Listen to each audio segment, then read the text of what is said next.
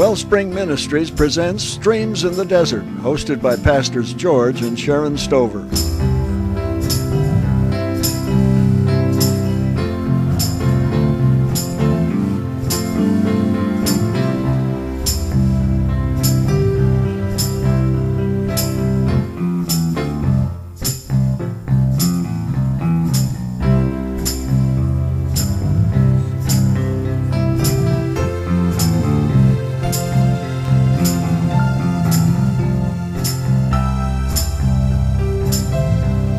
This dynamic Las Vegas couple bring the life-changing Word of God alive through the anointed prophetic ministry.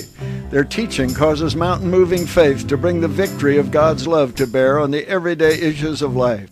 Join George and Sharon now as they share with you the secrets and the joys of a fulfilling and abundant, Spirit-filled and Spirit-led life.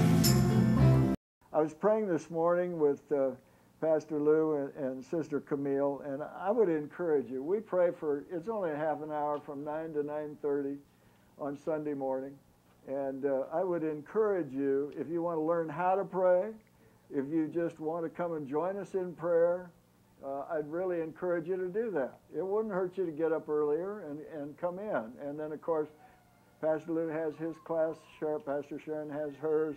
We have classes for the young kids that begin at 9:30 and go till about 10:30.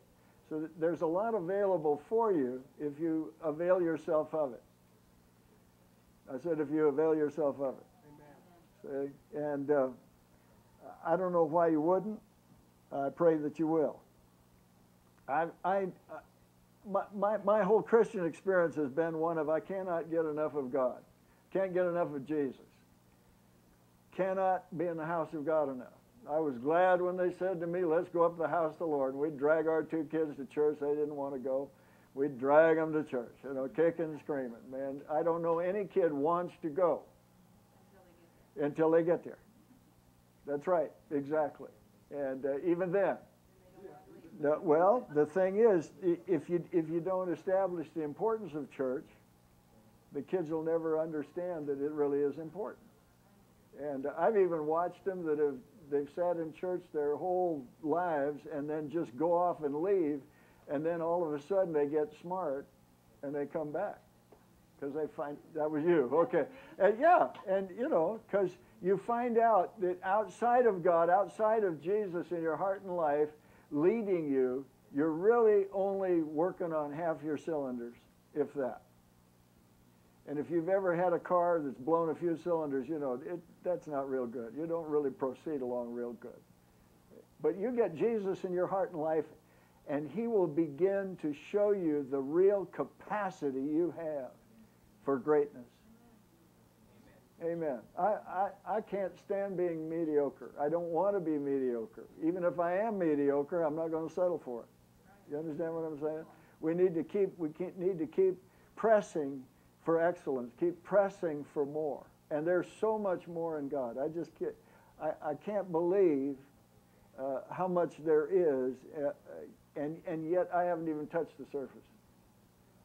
And I'm hungry for that. And I pray that you will be too, because God has He's got great plans for you, great hope for you, your divine destiny, it would just your mind can't even wrap around it.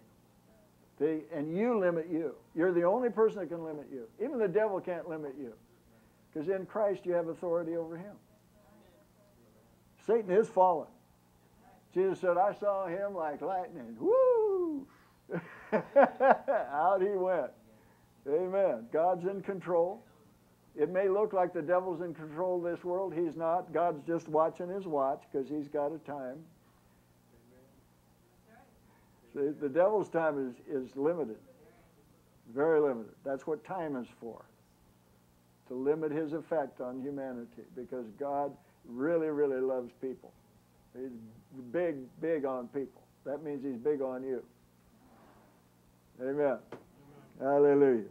I started talking about discipleship on Wednesday, and as I was seeking the Lord, I need to talk to you a little bit about it. It may sound dry to you, but it's not. It's actually very, very exciting. And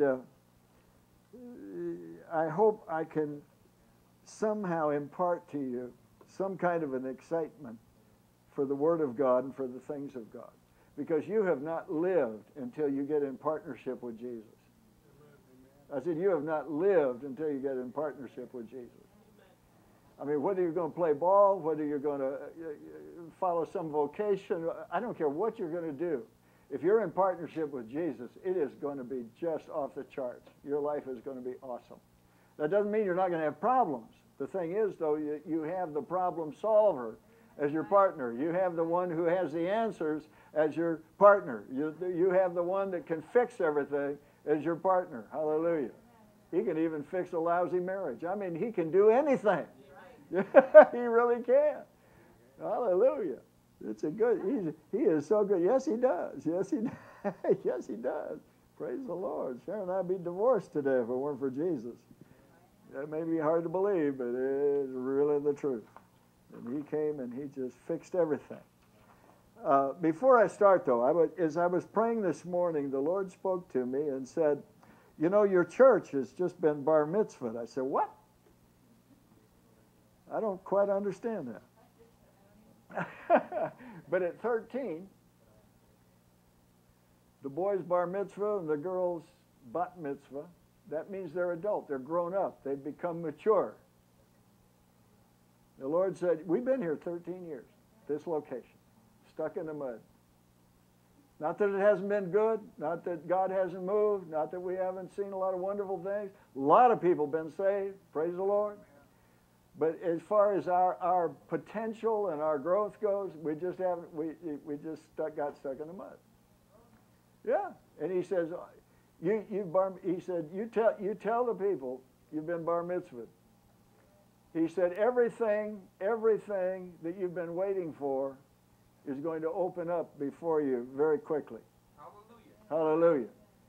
Hallelujah. And the spirit of Azusa is going to fall on this property the minute you move in to that barn. Glory to God. Hallelujah. And the thing that the devil has stolen, the cankerworm, the palmer worm, the crawling locust, the locust, what it's eaten is all going to be restored. Right. Praise the Lord. Hallelujah. Yes. And you know, it may not. I have never had a problem meeting in the house. Well, I have some challenges. I like to move around a lot. I don't have a lot of room to move, so I'm going to have room to move. Praise the Lord. And I'm going to have a door. I think I'm going to do that. Put a door over here, so I can bring my Harley on the platform. I mean, that'd be a good way to start a sermon, wouldn't it? Okay. Well, anyway, I don't know if we'll really get it on, but we'll give it a go. But the one thing is, we'll have the organ out there. We'll have our drum set out there.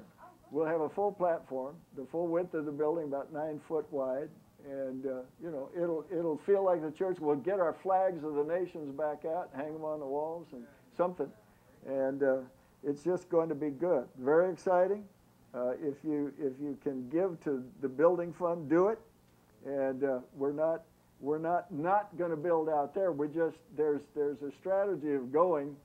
We've got to get out there. You know, first of all, you've got to have a mission. We do have a mission, and it's missions, locally and to the world, and to build up the believers. Praise the Lord. But we have a mission, and it's unique to this church. Praise God. And we need to take care of ourselves. We have been. That's the growing up process. That's been the time we've been here. We've been through some stuff. We really have. And we've matured in a lot of ways, and I'm sure we have a lot more ways to grow. I don't think you quit when you're 13. No. Praise the Lord. Huh? You just start. That's right. But at least you can sit with the leaders, the religious leaders of the world, and talk to them like Jesus did, because you're at a place now where you understand things. See? And then we need people. And once we have those three things, the money will come. Real easy. Praise the Lord. Hallelujah. Imagine being able to sit all the way back there and you won't have a wall between you and me. Amen? Yeah. But we'll see a good 150 in there, the way we're going. So pray for that. I thank God for both the Gilbertos, the Medinas, have been out working in the hot sun all week, building a temporary. They're taking one of the old trash things out there and turning it into a storage shed. And that's the temporary one, the one they're working on now. Then they're going to do the other one if they don't pass out from the sun first. But if they're going to do the other one permanently with a roof on it and shingles, it'll look just like the barn with doors, and that'll be our permanent storage. And we were talking about, building out, Dr. John, and talking about building a storage room in the building. And you said, what do we need a storage room for? And I thought about that, and I think it was right after that it dawned on me we could use those outside things, and we wouldn't need that, and that would kick our seating up.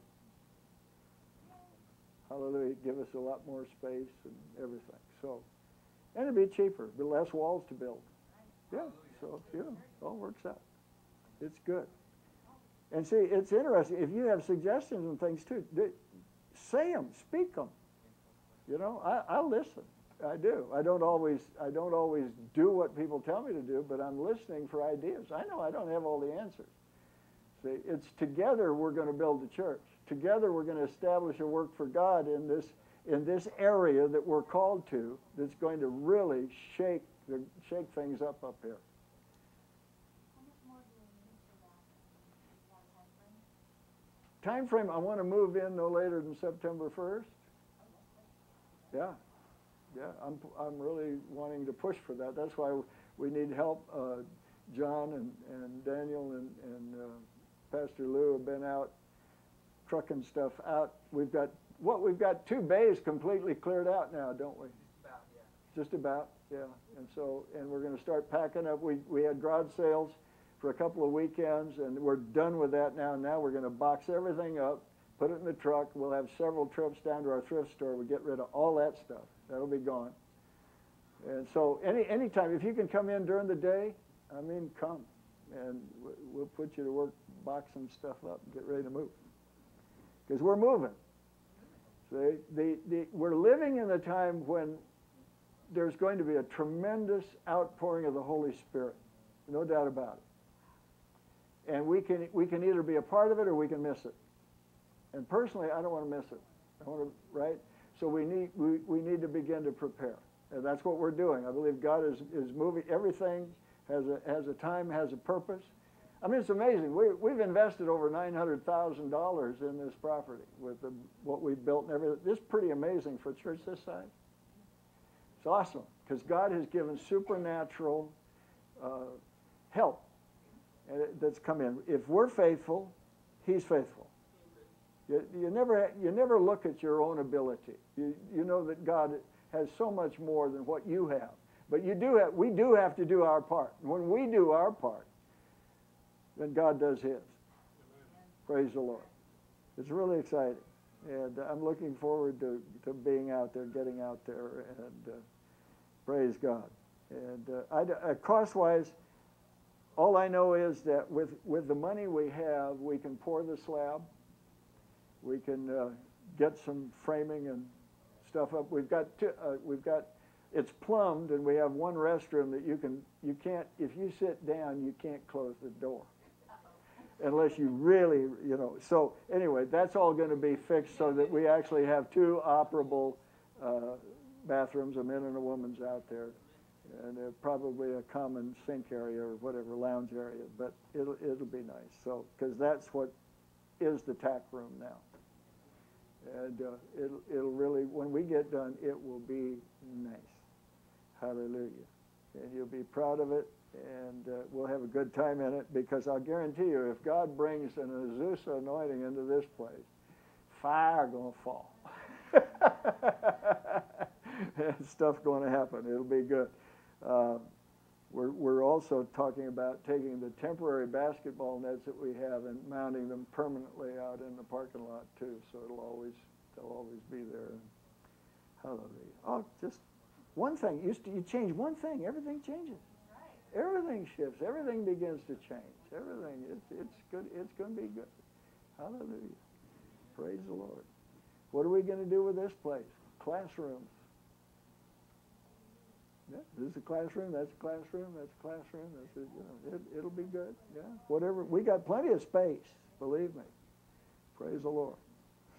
Hallelujah. Okay, turn with me, if you will, to Mark chapter 4. Father, I thank you for your word. It is living, it is powerful, it's sharper than a two-edged sword.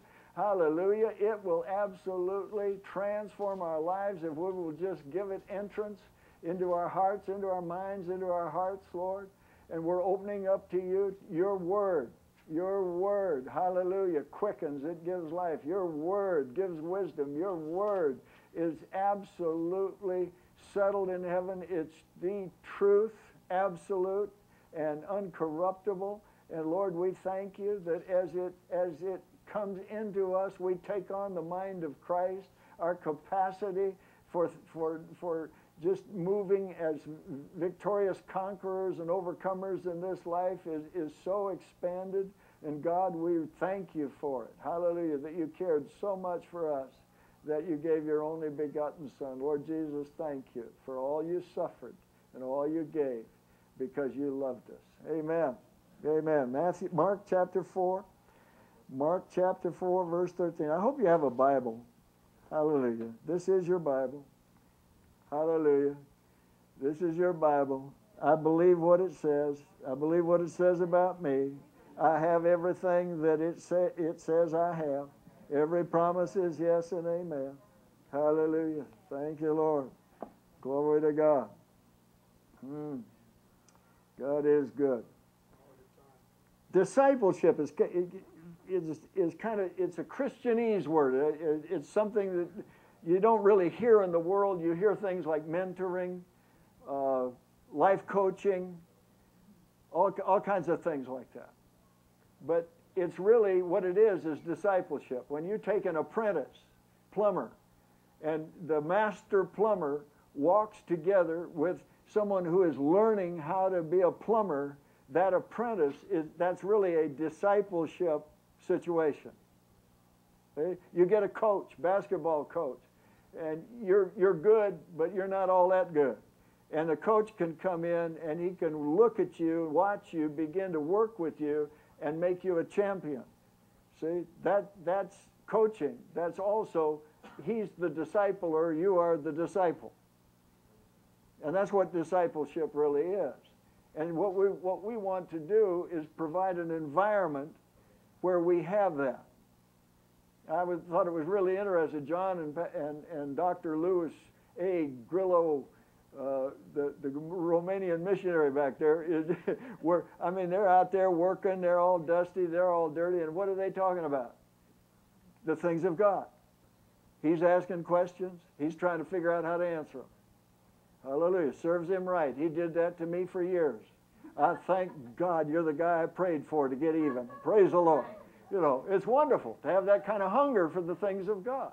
And so, that's discipleship. That really is. And, of course, it got him a free lunch, too, so that was pretty good. So, praise the Lord. We had a good time.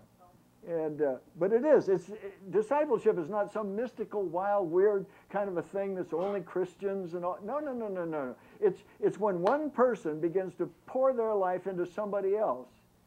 See, because if we can add value to your life, that's what I'm here for. That's what Pastor Sharon and I are here for. That's what your elders are here for. That's what those that have been around here for a while are here for, is to impart into you what we know about this marvelous person called Jesus, and what we know about the marvelous person of the Holy Spirit. Hallelujah. And what we know about our Father God. One God in three persons, and it's just, he's so multifaceted. You almost have to, you just learn about the Holy Spirit, you're still learning about God. You learn about the Father, you're learning about God, you learn about Jesus, you're learning about God, but it's all, there's so much. And in a whole lifetime, we will never get it all. I mean, we're just not going to get it all. It's too big, too vast, too marvelous, too wonderful. Hallelujah. I mean, come on, if I don't even know my wife yet, and I've been married how many years? Woo! Yeah. Right? Still learning, still developing a relationship. See? How much more with God? Thank you, Jesus. There's really, in Mark chapter 4, verse 13 through 20, there's 4 different kinds of soils. I want to talk to you about that because the soil is you. The soil is your heart, my heart. That's really it is. The seed is the Word of God. The Word of God is always good, always. You know, God is good all the time, God is good. That's not just a saying. God is good all the time. And His Word is true all the time. His Word has something very contemporary for us all the time. I don't care what generation we're in because He established it for eternity. His Word will remain. The heaven, the earth, all of it's going to be gone one of these days, and He's going to replace it with a new one that's never been touched or tainted by sin. We are not going to destroy the earth by, cows passing gas in Australia or any of the other ridiculous things that the EPA people are coming up with. I mean, I just read a thing, they're going to close down. What? They're going to close all the car washes? I don't want to wash my car. Anybody want to wash my car? I don't want to wash my car. I really don't. I'm used to a car wash. They're going to close them down to protect the environment. Excuse me?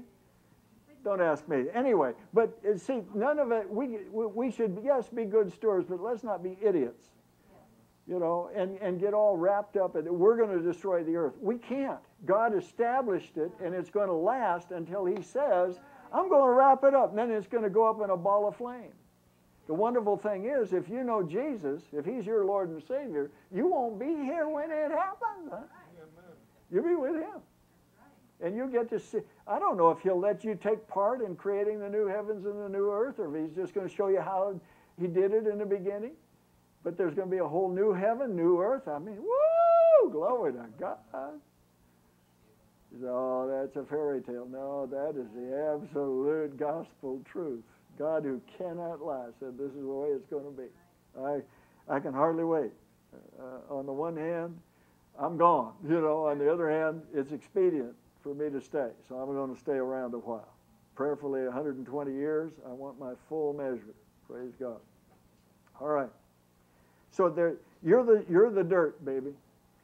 Well, really, I mean, God in the beginning, what did He do? When He formed man, He formed him out of the dirt of the ground. We're all just dirt bags. But filled with the life of God, the power of God, and created in the image and likeness of God. But He did it out of dirt. So we can't get real uppity, right? I mean, He did a marvelous job. Look at yourself in the mirror, like Dr. John says. You'll see God did a marvelous job. He really did. Amen. And we're we're propagating that glory. So and only disciple. It's only a disciple. Everybody wants to be called a Christian so that they can have all the benefits that God has promised. And there's people running around there preaching all this stuff. You live any way you want. You do whatever you want. You don't have to go to church. You don't have to do this. You don't have to do that. You just this and that. Well, I agree. You don't have to, but you should want to. A Christian should want to be in church. A Christian should want to be reading their Bible. A Christian should want to be gaining more knowledge and becoming more intimate with God. That's what a Christian should be. If you're not, I'd say you're not saved. You need to get born again, man, because that just comes with it. Praise the Lord. And so we're expecting all this stuff because we're so selfish and we're not willing to give up ourselves even though He gave all of Himself. That's what Jesus did, gave all of Himself. God gave His best for us. And we're expected to do the same thing, is give all of ourselves back. I live, yet not I, but Christ liveth in me. That's the way it's supposed to work out. So only disciples reach the 30, 60, and 100-fold increase. We all want to increase. Each of us has a percentage. We want to increase this year. We want to, right? I'm into increase. I love it. Hallelujah. But the first soil of the heart, and we're dealing about the heart because it's real. That's our inner man, the soulish depths of our being. See, our spirit, if we're born again, our spirit is already commingled together with God. We're one with God. Hallelujah. It's a wonderful thing. Old things have passed away. All things have become new. We're a new creation in Christ. The soul, our intellect, and our emotions, And the seed of our will, that's our soul. And the first soil of the heart impacts our soul, and it's knowledge. Knowledge. The first soil is knowledge. And Jesus said, the sower, God, Jesus, sows the word. The word is living. It's not just ink on pages. If you ask the Holy Spirit who wrote this to reveal this to you, it will come alive to you. It'll become the most exciting thing you ever read in your life. And I've read some really good books, but boy, the stories in here, whoo, it's something else. Because it's true, it's history. Actually, it's his story and the story of his people. But Jesus said the sower sows the world. And immediately the devil comes to steal the seeds lying on hard soil. See, you harden your heart, you harden your soil, and the Word of God is just going to bounce off of you. It's going to lay there on the surface. It's not going to get in. It's not going to do anything. So what good is it? But the devil comes after that seed right away. You get born again, here comes the devil.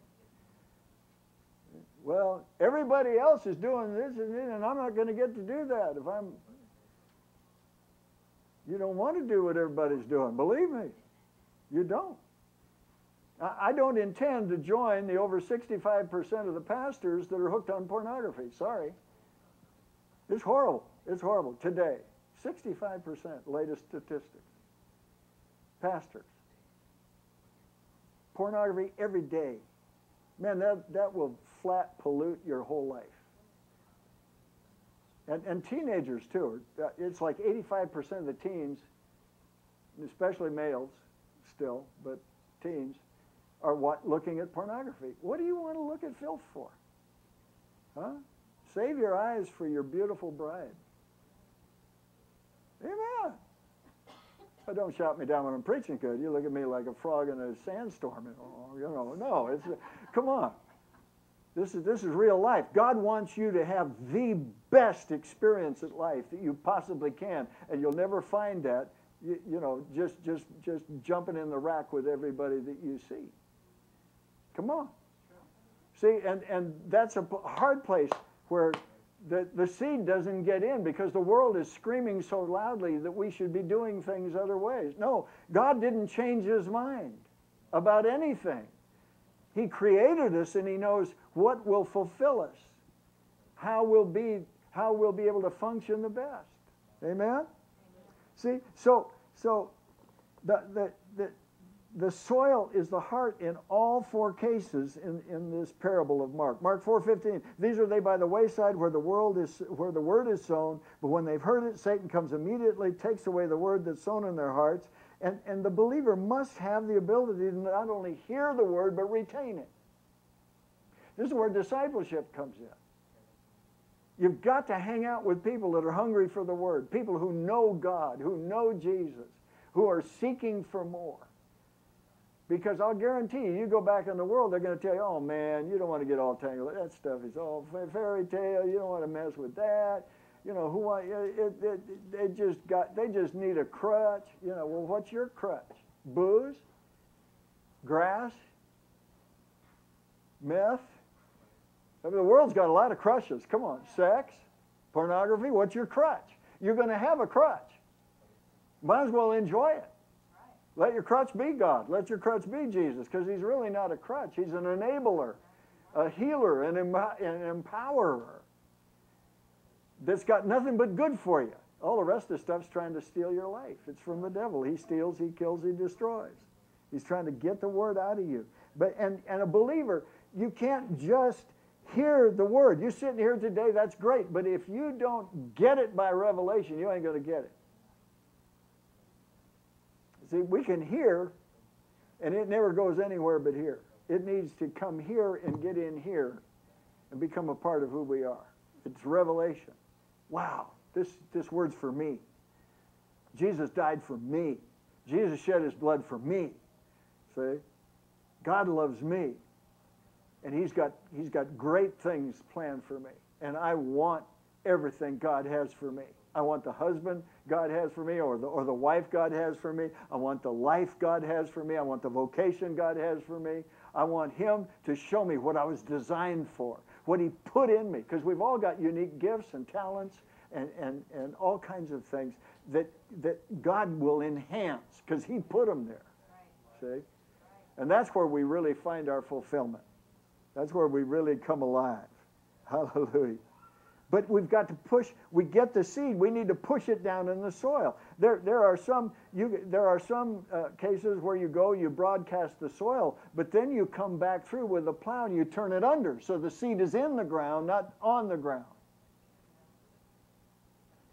Or you just go along and you got little things. They're pushing seed, right? And that's what we've got to do, is come and say, you know what? I'm going to put that in me. I'm going to get it down in me. What pastors say? I'm going to go back and I'm going to look. Is that really true? Oh, that is true. Whoa. And put it down inside of you. Thy word have I hid in my heart, the depths of my being. Why? That I might not sin against thee. In other words, I might not be separated from you. I don't want to be separated from God. I want to be walking together with Him. So the seed has to be pushed down. With the heart, the depths of our being, a man believes, Romans 10:10. Faith comes by what? Hearing. Hearing by the Word of God. Amen? Romans 10:17. The believer's got to be able to take the seed, push it down into the depths of his soul until he gets a revelation. Woo! This for me. By His stripes I am healed. It's for me today, now. Yeah. There's no lack in His house. Hallelujah. He would that I prosper and be in good health, even as my soul prospers. My soul's going to prosper. I don't want my soul to be a hindrance. See? The believer must be able to take the seed, push it down the depths of his soul until he gets a revelation, and that usually only happens when you're willing to be discipled. And that means you've got to get together with at least one other person that you respect, that's walking clean, that understands the Word of God, and then listen to them. Follow them around. Paul said, follow me as I follow Christ. You know, don't follow me, where's me? Follow me as I follow Christ. It's even better in smaller groups where you can, like Pastor Lou, we have a home study there in his house on Tuesday nights. To get together, you can ask questions and talk about the Word of God. Even those work parties where you get together and you're talking about the things of God. The men's group, say the Iron Man, is one of those small groups where you can ask questions. Lives can be totally transformed because revelation comes. Hallelujah. We've experienced that. Revelation, just in a group of men being together. The ladies' meetings, same way. By them dialoguing and sharing the Word of God, revelation comes and it gets down in you. And that's what you want to do, is find an environment. Don't go hang out with the boys at the hookah lounge. I mean, we got people doing that. I don't know what's the matter with them. They need a brain transplant.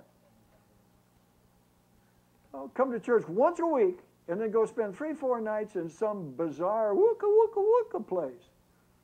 Man, you won't even sing in church, you know. You won't dance in the aisles of church, and you go out and go act crazy just because what? I don't know.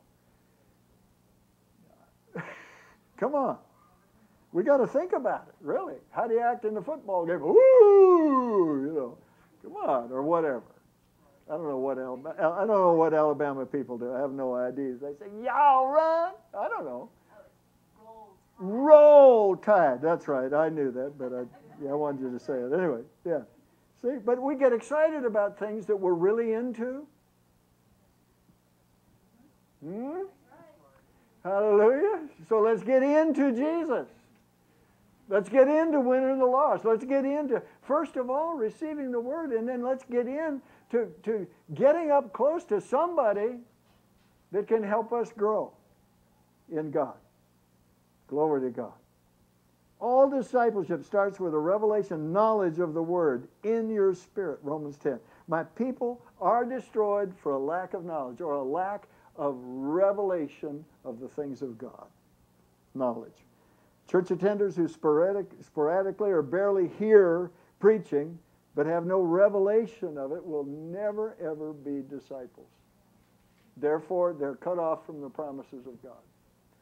You say, well, life's pretty good. I don't need Jesus. Yeah, because God is merciful and kind and lets the sun shine and the rain fall on the just and the unjust. He is a merciful, loving God. But there's a judgment day coming. I said there's a judgment day coming. And I don't care how long you live, it's coming, baby, like a freight train. Glory to God. Small groups, individual discipleship, it's necessary. Don't ever shy away from it. Get yourself accountable to somebody. Because an interested seeker is wanting to receive not just knowledge, but revelation. Revelation. Knowledge has to do with salvation, healing, blessing, family, the will of God, spiritual warfare. It's got to do with everything. And a new believer must learn verses that apply to every one of those areas. See, memorizing the Scripture is good. Finding what the word you need and memorizing it. Thy word have I hid in my heart that I might not sin against thee. That's what it's about. And it's the word that bears fruit. The second soil is obedience. In the 16th through the 17th, it says, likewise are the seed that was sown on stony ground, who, when they've heard the word, immediately receive it with gladness, have no root in themselves, so endure but for a time. Afterward, when affliction or persecution arises for the word's sake, immediately they're offended. The second level of discipleship is those who hear the word and receive it, but only endure for a little while. Obedience is necessary. It doesn't matter how you feel. I've had days when I feel like I'm defeated. I've had days when I feel like nobody loves me. I've had days when I feel like quitting. I don't pay attention to how I feel. What's the Word of God? There's days I don't feel like tithing. I don't feel like it, man. I don't know how I'm going to get by on what I'm doing. But I don't look at that. I look at the Word of God and I just say, okay. If that's the Word of God, I'll obey. Because obedience is better than sacrifice. See? If the Word is never acted upon, it's unfruitful. The Word has to roll from knowledge to action. Faith is actually an action word. Faith without its corresponding action or works is dead. Oh, well, I believe in Jesus. Yeah, well, what are you doing to prove it? Are you tithing? If you're not, you're probably not saved. You need to get to the altar and get saved. Really, because you take on the character and nature of God that is giving. God's a giver. See? If we're still wrestling with that, I mean, something's wrong somewhere.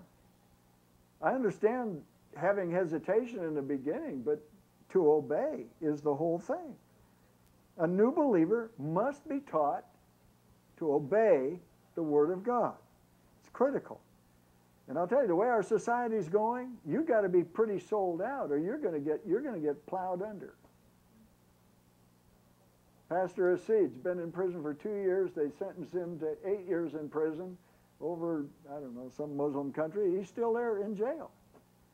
Just because he's a Christian. Would you be able to stand up for that? See, this lady, she gives birth to her baby while chained to the floor. Why is she being chained to the floor? Why is she in prison? Why is she and her husband being persecuted? Because they're Christian. That's all. The only reason is they're Christian. Well, what if that was us? I wonder how many people would be here today if that was the way it is today. See, somewhere we've got to get a revelation of who Jesus is so we can stand against the devices of the devil. And whether I live or whether I die, it's for Christ. It's for the love of God. Hallelujah.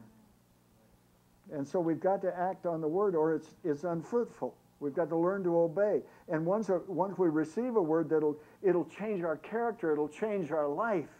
I mean, everything changes. But we've got to implement what we've heard, obey and do. And yeah, you'll find that you'll attempt to obey, not be able to in the natural, but if you confess that inability as sin and ask God to help you, He empowers you and you can do what you could never do before. That's how addictions are broken.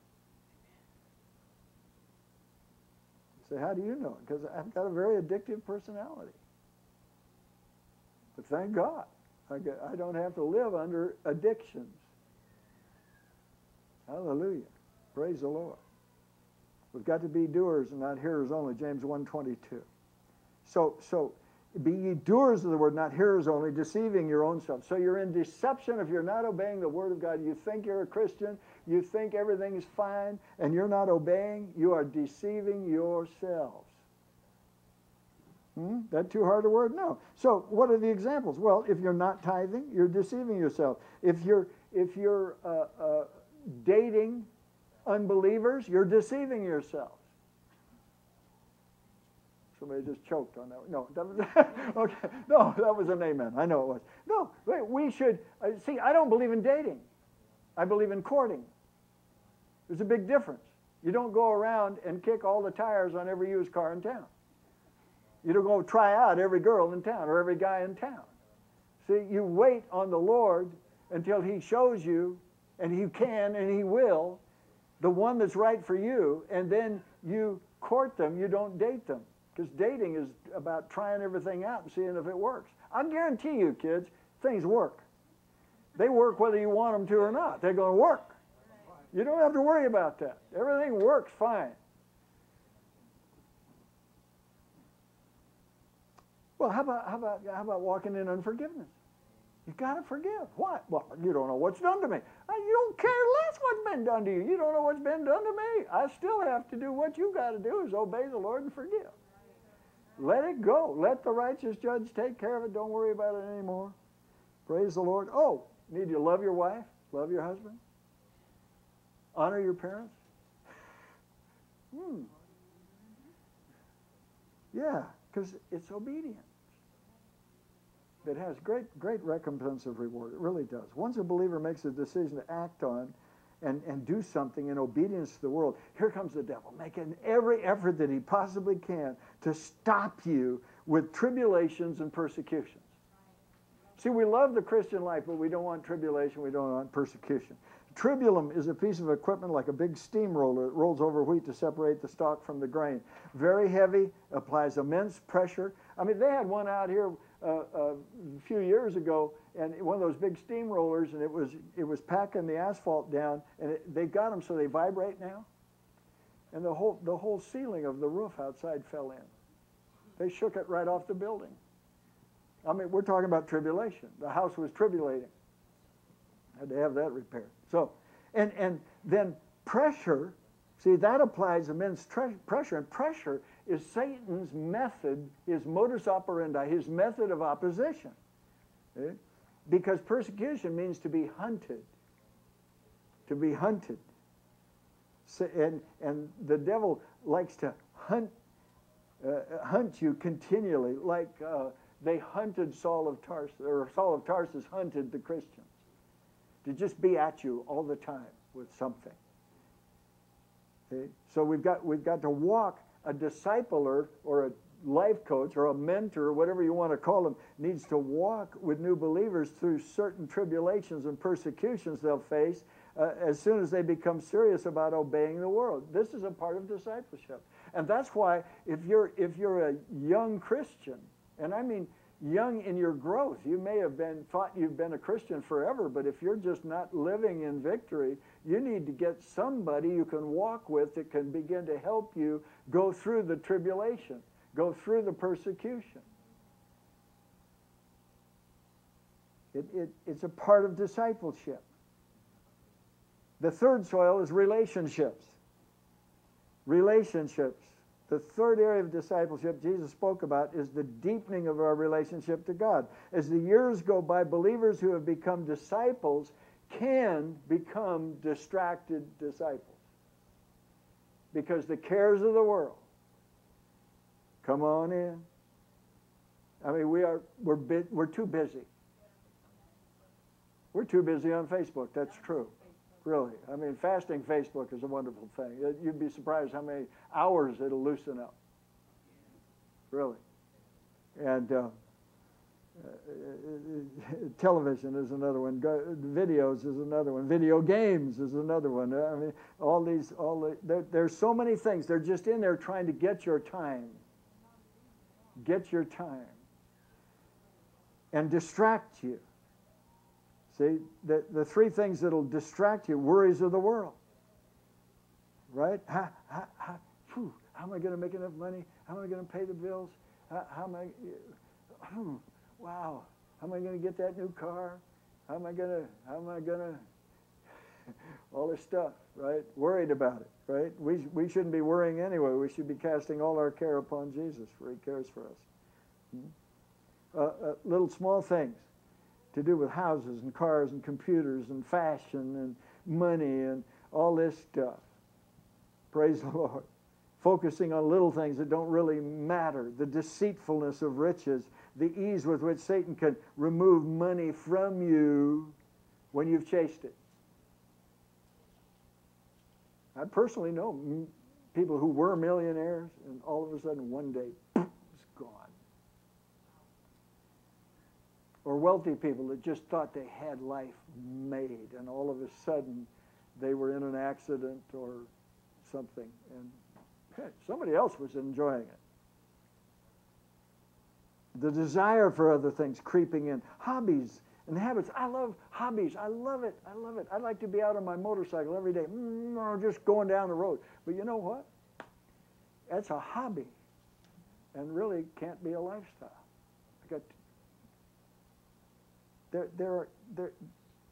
There's time to spend in the Bible. There's time to pray. There's time to be about the Father's business. So you can't always be having fun.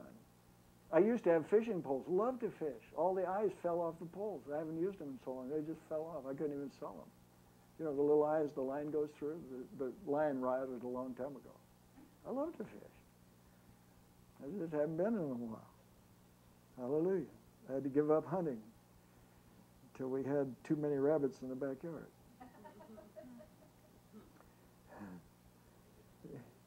Hobbies, habits, rings, things, and blings. They can all distract from God. And we've got to watch that, to guard against that. A true fruitful disciple never loses his focus on drawing closer, drawing closer, drawing closer. I'm not satisfied with the relationship I had yesterday. I want it better tomorrow and the next day and the next day and the next day. I want to be like Enoch. If that's possible, I'm just, I get to where I'm walking with God every day and we're just walking and talking. All of a sudden he says, we're closer to my house than we are to yours. Why don't you come with me? Read about it. I mean, he walked with God and he was not. Woo! Glory! Huh? If anything has stepped into our focus and is pulling us away from God, we need to ruthlessly remove it as a weapon of the enemy to make us unfruitful. I mean, the other day I'm driving down the street and this big old motorcycle went by and I turned and I'm just looking at him. Man, that's a nice looking bike. That's real. Whoa! That's as bad as texting. And I had to reset my mind to say, you pay attention to your driving. I don't care what's over there. Yeah, maybe you've done that too. You're going along and there's a billboard or something. You're looking at that. You go, well, everybody's supposed to do everything at the same pace, and they don't. So we've got to learn to just keep focus. Demas has forsaken me. What happened? The love of many will wax cold. Don't base your faith on your friend, not even your mate. This is between you and Jesus. The great crisis for young people is you get up to a certain place, and it's usually like the college transition, somewhere in there. You've been riding on Mama and Papa's faith, or somebody else's faith, and you start asking all these questions, and you get all confused, messed up. Why? Because God is saying, I want you to make a choice for me. You can't ride on somebody else. You've got to choose. And I say, choose this day who you'll serve. Praise the Lord. And Jesus is so worth following. Praise God. Hallelujah. Fourth soil, fruitfulness. Fruitfulness. Jesus said some would bear 30, some 60, some 100. This has to do, I believe, with the measure of faith that God has given to each believer, and to the maturity level will allow him to take us to. Will allow him to take us to. We can always grow. We can always be transformed. We can always have more. But we can choose. We can say, oh, that's enough. I don't want him, I've got my churchy box right here, my little Christian box. And I'm not coming out. That's a bad way to be. But it does. It has to do with the measure of faith God has given to each believer and how we use it.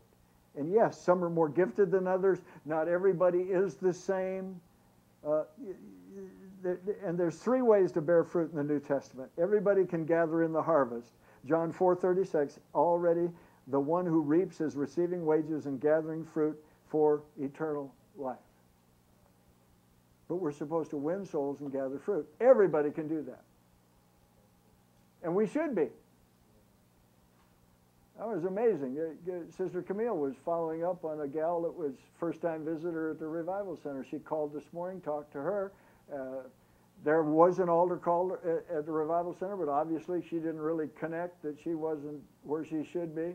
And she's talking to her on the phone, led the lady to the Lord. Hallelujah. I said, hallelujah. Talk about a miracle. That's a miracle. When a person accepts Jesus as their Lord and Savior, that's a miracle. It's the biggest one. It really is.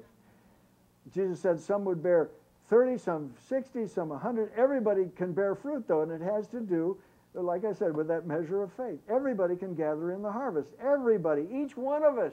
That's our calling. See, we kind of understand that, well, we have baby thing, but we haven't figured out we're supposed to have spiritual children. And it's just as gratifying, just as satisfying. It's just as much work. And actually more important, in one sense. Win souls, gather fruit. And there's things like helps. Pastor Sharon comes up and says, I need help. You know that's a gift. It is.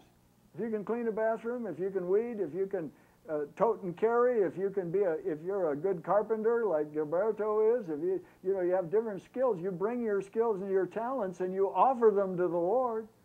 Hallelujah. Then you work and you help with urgent needs. Let our people learn to devote themselves to good works so as to help cases of urgent needs and not be unfruitful. Titus 3:14. And that also includes having compassion for others. How can you help somebody else get unstuck? You see your brother, your sister, they're stuck. Your kids, they're stuck. Your parents, they're stuck. How can you help them? Do you care enough to try to help them, to bring the Word of God to them, to tell them what the Word says? Because that's what works. I said, that's what works. Huh? Generosity, not because I desire a gift, but I desire fruit that it may abound to your account. Philippians 4:17. What if we had a church full of people that were engaged in the harvest? If we all got involved in the harvest. Woo! Huh? I'm telling you, man. It'd be absolutely phenomenal. What did I do? I turned too many pages is what I did. So what we need to do is number one, is become a disciple, and then also be a discipler. And we've said it before in a different way. Everybody in this church should be a pastor of one. You take the responsibility, number one, to have yourself discipled, accountable to somebody, trained by somebody, and getting into a group where you can grow in grace, and then also take up somebody else and make them your project, to encourage them, to strengthen them, to help them grow in grace. You can't stop a church like that. There's no boundaries on a church like that. There's no limit to what can happen in a church like that. I have people come to me and they say, oh, you know, we should be feeding the hungry. Well, good, go do it. Oh. Well, I thought maybe somebody else would. Yeah, that's the problem. See? You go feed the hungry when you have a group of people that have a burden to go feed the hungry, and then the church encourages them and helps in any way that they can. We should do neighborhood evangelism and go clean up yards and, you know, find old people and help them and paint their houses and clean up the yards. That's cool, man. That's great. In fact, we had a group of young people that wanted to do that, and so we commissioned them and we told them how to do it, and they didn't do it. Don't expect me to do it. See? But as we find the gifts in people, then, hey, there's no limit to what can be done. We have a school. The school district wants to give us a school. Okay? Well, what are we going to do with the school? Well, we can be disciplers to the kids. I had a kid in the garage sale out here yesterday. Yesterday came with his dad, and his dad was bragging on him because this kid, he was about 12, and there's kids in school don't have lunch money, don't have money for anything, actually don't have a home. And so he would take whatever he had and give it to them. Heart of compassion. Well, I wish he was going to this church. You know, I mean, that's really, not that you don't, you understand, but we just need to look at what can I do? What can I do? What can I do? I can't do everything. I need you. We desperately need you. We need you, you need us. It all works together, see? But together, we can do all things through Christ, which strengtheneth us. Hallelujah. And we're going to move ahead, and we're going to do what God has called us to do, and the spirit of Zeus is going to fall. We're going to have a good shouting time. But only if you'll shout.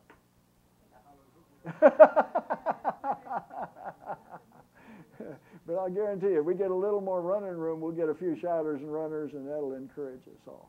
Praise the Lord. Amen? Glory. Glory! Amen. Hallelujah.